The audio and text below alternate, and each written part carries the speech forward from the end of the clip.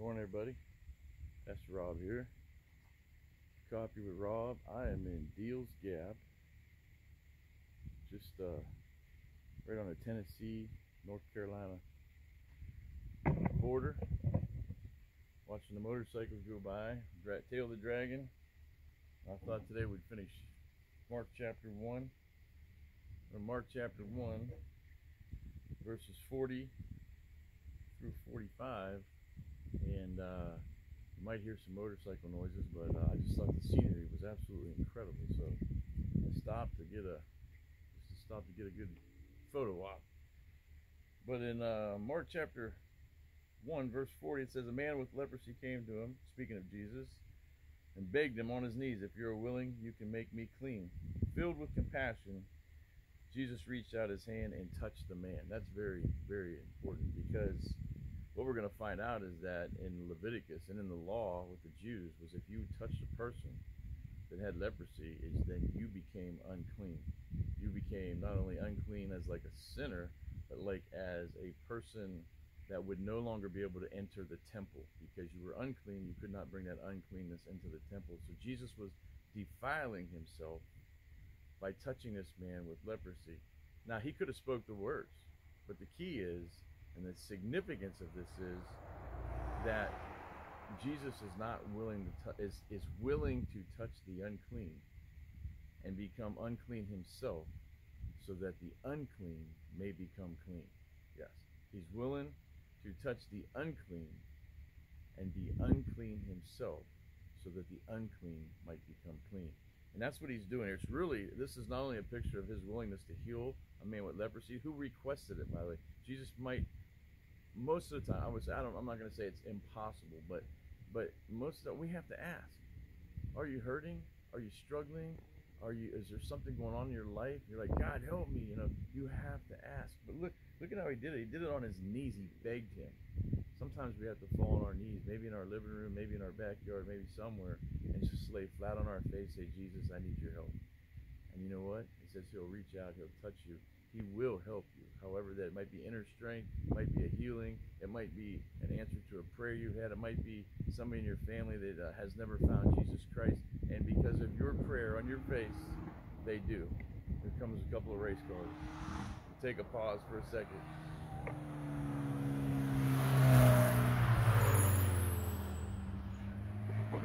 That might happen a little bit.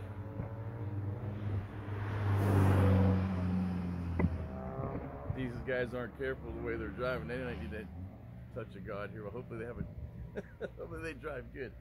It is pretty dangerous. But anyway, Jesus was going to be unclean so that this man might become clean. Jesus said, "I'm willing, be clean." He said, "Be clean," but he also touched him. And immediately, here's that word, immediately, that utheos that we talk about in Mark. It's actually in this portion of Scripture twice. Utheos. Immediately, the leprosy left him. He was cured. You want to come to Jesus? You want to be saved? You want to be forgiven of your sins? Ask, and immediately you'll be forgiven. And immediately you'll be clean, completely clean of all your sin. Here comes the peace.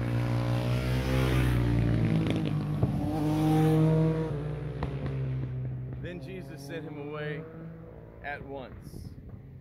And that once again is another utheos one. Immediately the leprosy left him, and immediately Jesus told him, "Go and don't tell anybody, but go and show yourself to the priests. Offer the sacrifices. You are clean now. You have the right." He did not formally have the right to enter the temple as a man with leprosy, but because Jesus touched him, he could now go into the temple. And this was a big thing for these people at the time, to not be able to go into the temple and offer sacrifices to worship their God because they were unclean.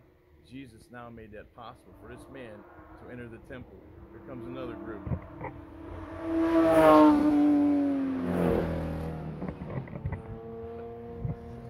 I love it. Go show yourself.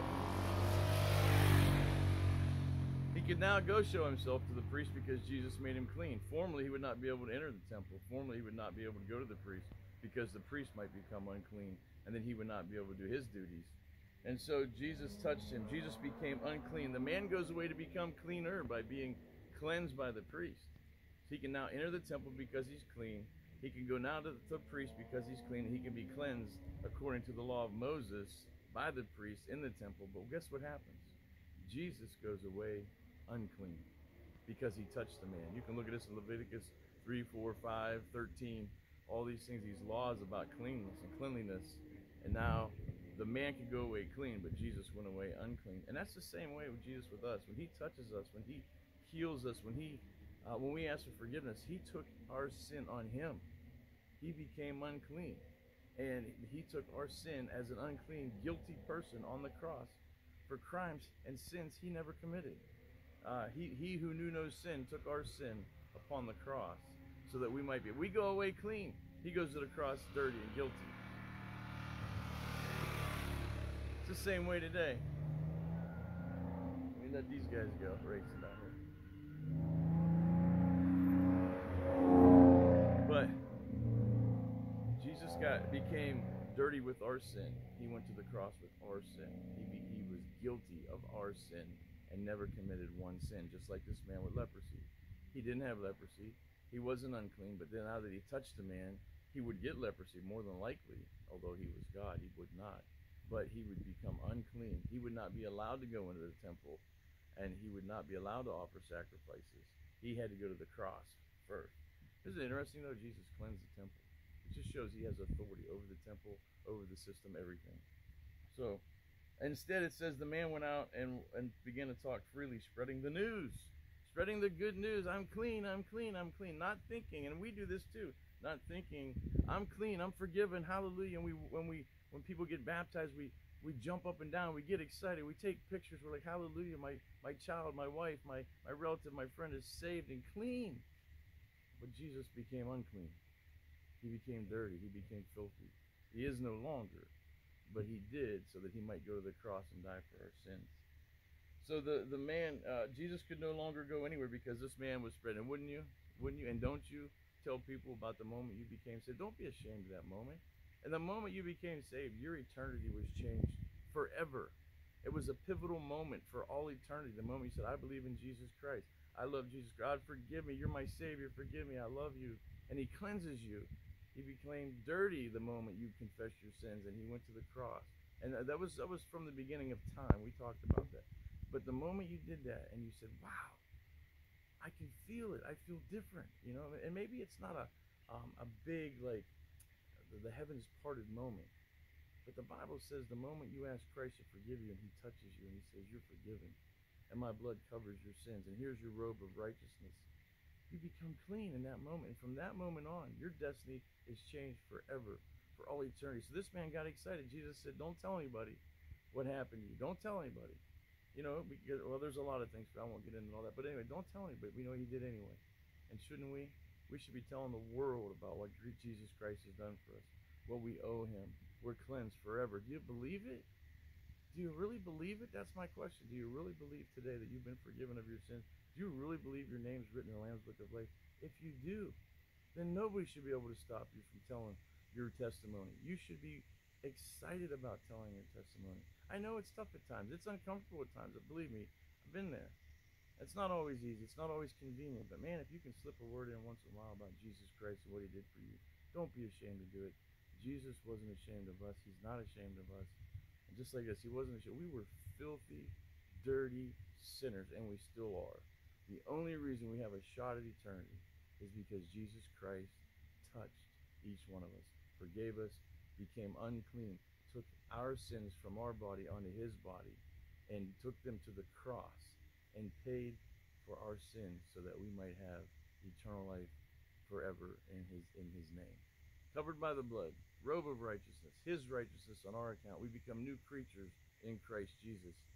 This man was brand new. He never knew what new skin looked like, but he knew that after his leprosy was cured instantly. What a difference. Could you imagine? Could you imagine having some type of skin disorder and Jesus touches you, all of a sudden it's gone? And then, I guess the thing I was just saying was he probably never thought, I just made him unclean. I don't know what he was saying when he went out and told everybody. Maybe he did. He said, this man became unclean so that I might be clean. It's amazing. You got to meet this man. Maybe he said that. I don't know. But it says that he told so many people that Jesus had to stay outside in lonely places. But isn't it amazing? Yet the people still came to him from everywhere. And guess what? People still come to him from everywhere today. I don't care whether you're in China, Russia, England, Africa. I don't care where you are today. America, Canada, Mexico, Puerto Rico. Who cares? People from all over the world are still coming to Jesus today to be touched, to be healed, to be cleansed, and to have their eternal destiny changed forever. So I hope everybody has a great day. I'm going to give you a good look at this Deals Gap where I'm at. There's a guy down there taking some pictures. It's 11 miles of curves, and there's another guy way over there in the tent. I don't know how high I am, but pretty high up. It's a beautiful day. I just wanted to do a Bible study here. I've been wanting to ride the Tail the Dragon for a few years, so hope everybody has a great day. We just finished Mark chapter 1, and we'll begin Mark chapter 2 tomorrow, I hope. Have a great day.